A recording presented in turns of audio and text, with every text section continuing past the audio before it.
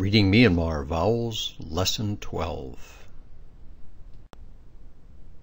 In this lesson you're going to get 2 for 1 because both of these symbols have the same vowel sound.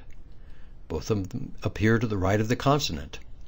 And the pronunciation is like the letter A in the word mat, but with a glottal stop, so it sounds like at.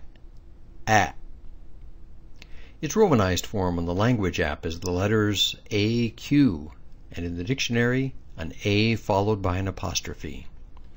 Its usage is moderate, and you'll see it in words like the word for stand, mat, or the word for read, pat,